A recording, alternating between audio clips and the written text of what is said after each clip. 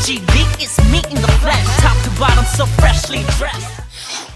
Hey everyone, it's been, like 2 or 3 weeks since I've made a video.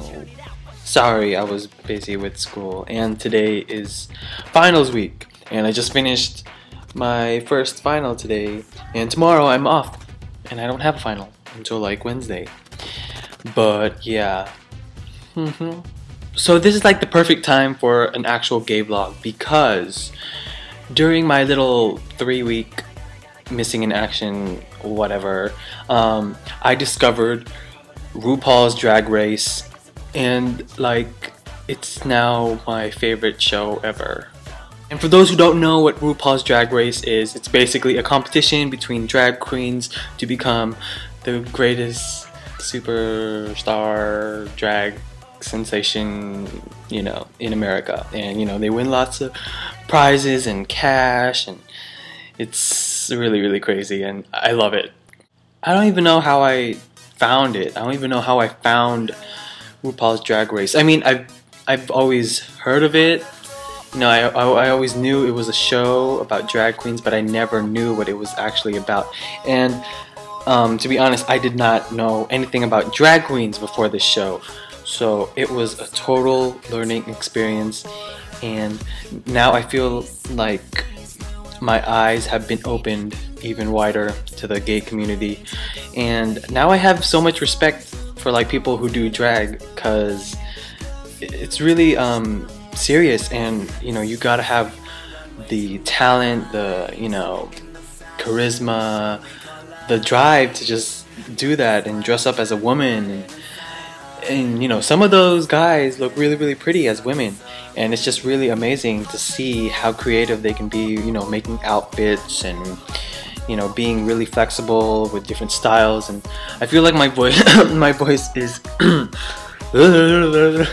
but yeah, I don't even remember how I even started watching it. I started watching season 3 maybe like 2 weeks ago, and I watched the whole season, and I was a big Manila Luzon fan because obviously she's Filipino and she's awesome, and I love her, and she's like really, really pretty, as a girl. But I'm actually glad, spoilers, I'm actually glad that Raja won, even though I would have liked it if Manila won. But I mean, Raja just had a different style, and she was just always better, I think. But whatever, I still love Manila.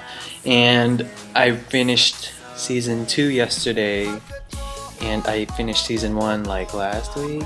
I even downloaded Manila's new single Hot Couture because I like it, and that's how much the whole like show has influenced me. Like, it's just pretty awesome. If you haven't heard of it, I'm playing it right now in the background, so check it out, buy it. La, la, la, la. I just wanted to share that. I just wanted to share that I discovered drag, and like I personally would not do it because I don't really think it's me, but I wouldn't mind like going to a show and watching someone do drag, or watching RuPaul's Drag Race, the 4th season. Premiering, when is it? January 30th, because apparently I have logo, and I did not know that. Like, I'm so like out of it with gay culture, it's like not even funny. But hey, I mean, this is a start, and I'm actually pretty glad I found it, because it's really fun, and I really like the show.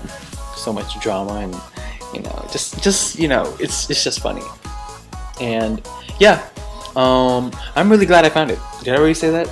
Yeah. Yeah. And if you're looking into being a drag, or you are a drag, then good for you, and keep on doing what you do, because that's pretty awesome.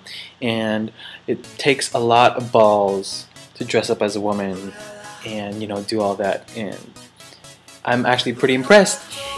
And I had, like I said, I knew nothing about drag queens. I knew nothing of what they did or why they did it. I just thought, oh, they just dressed up as women because they want to. But it's much more than that. It's an art form. It's a way of expressing yourself. It's a way of you know, leaving reality and becoming whoever you want to be with like the power of makeup, wigs, fashion, music. You know, you become a totally different person, which is pretty awesome because like sometimes I want to be a different person, especially when I'm lip syncing. Obviously that's what drag queens do, right?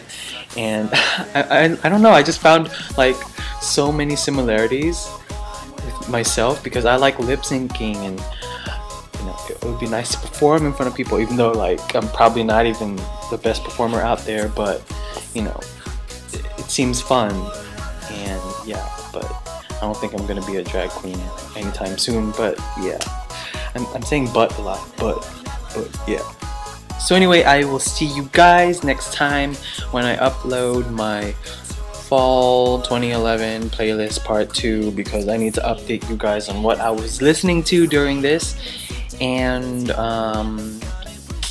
now I'm waiting to watch the MTV Iggy performance because 2NE1 is in New York right now, so I'm gonna be watching that. Hopefully, maybe I'll, you know, record myself, my reaction or something. But yeah, I'm excited. I'm excited. I'm excited. Merry Christmas, by the way. Yeah, keep a lookout for my lip sync video, and I will see you guys very soon. Bye. I can talk for 7, I can talk for 1.